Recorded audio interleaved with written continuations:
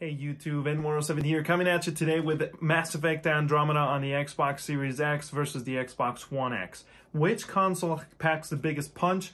Well, it all depends. First, both deliver about the same resolution because it is locked. We'll talk about that in this video. And then the FPS, it is locked. But there are rumors of a 60 FPS auto update coming to Xbox Series X and Series S that will make back-compatible titles, which the Xbox One version of Mass Effect Andromeda, the only version really besides, the other consoles and PC out there, will technically fall under that. And so you might be looking at higher FPS on this game. But anyway, besides that, even without that auto update, if you played this game before or never played it, I think now is the perfect time to come over and give it another chance or even try it out for the first time. Through the Xbox Game Pass Ultimate, you can get that. And if your game is not on the playlist that will be showing up throughout this video, don't forget to leave it in the comment section below. One, what you think about Mass Effect Andromeda and why you stopped playing it or why you kept playing it. And then let me know what game is not on the playlist that you would like me to test, and I'll get testing down for you. Wow. Anyway, without further ado, let's get down to it.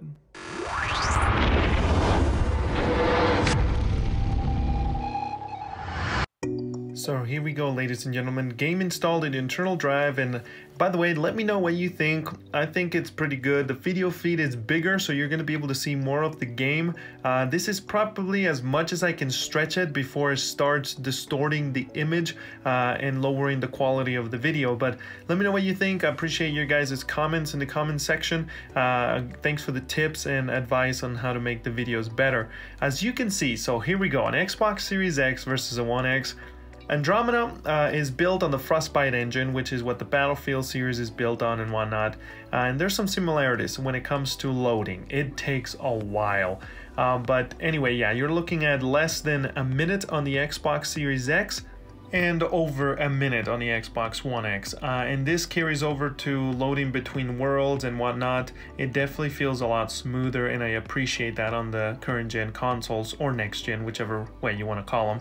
It's just the power of an SSD. So there's a lot of things that could happen to this game though, and the trilogy as a whole. So first, let me give it to you so you can digest it. First, we might be getting a 60 FPS upgrade. This game, I'll show you the frame graph in just a little bit and you'll see how it works with the 30 FPS. But it is sadly limited to 30 FPS. The Series X and the One X, the way they differ is pretty much just in loading time. And if I remember correctly, that's it. You might get a bit more stable FPS in some circumstances, but for the most part, you're getting the locked 1800 or 1800p checkerboarded all the way to 4K. So it's not a native 4K, but it looks pretty darn sharp. The other thing that I mentioned, similar to Star Wars Battlefront 2, definitely invite you to check out my video on that.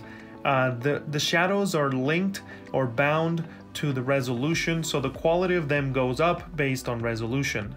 And so you're looking at nicer shadows on the Xbox Series X and One X compared to the other consoles, even the Series S. The thing is, if you enjoy this kind of content, don't forget to subscribe and hit the bell and hit a like along the way so you get notified whenever I release this kind of videos and the Mass Effect Legendary Edition. As you saw there, we had some screen tearing happening on the Xbox One X, but it's not often. The game runs pretty stable, at least comparatively to when it first came out. It's day and night. But so here's the thing. You don't need VRR or FreeSync to really enjoy this title. It plays pretty smooth without that, but it definitely helps a little bit when you turn it on. The thing is, the Series X and the Series S are supposed to be able to run this game, hopefully, at 60 FPS come sometime this year. There's rumors of an Xbox update that's going to make it so the backwards compatible titles of the Series S and X get to run at 60 FPS without the developer updating the game, which is good because this game, it didn't turn out that well. So people are definitely not going to update this game to a Series X, Series S optimized update. But definitely, I'm expecting that update and I hope it'll bump it up to 60. But the thing is, let me know in the comment section below why you stopped playing this game or why you don't want to try it. In my opinion, this is the best time to give it another chance while we wait for the Mass Effect Legendary Edition, or instead of revisiting the trilogy. But anyway, let me know what you're gonna do. Me personally, I stopped playing this game because I was more into multiplayer games when it first came out. so I didn't get to finish it or enjoy it, and now I'm loving it so far. The story, I definitely feel a little disconnected from compared to the trilogy original, but so far it's good. But I'll let you know my thoughts on it on social medias, and you let me know yours. So you're looking at 30 FPS here. Like I said earlier, it's pretty stable. Hopefully we'll get to 60. If you want me to test out this game when it does release that update, if it ever does, let me know in the comment section below, and I'll revisit this game with the 60 FPS update.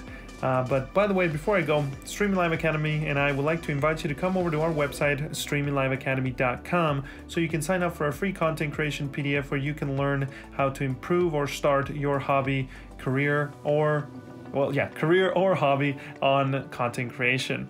But besides that, that's all I got to tell you.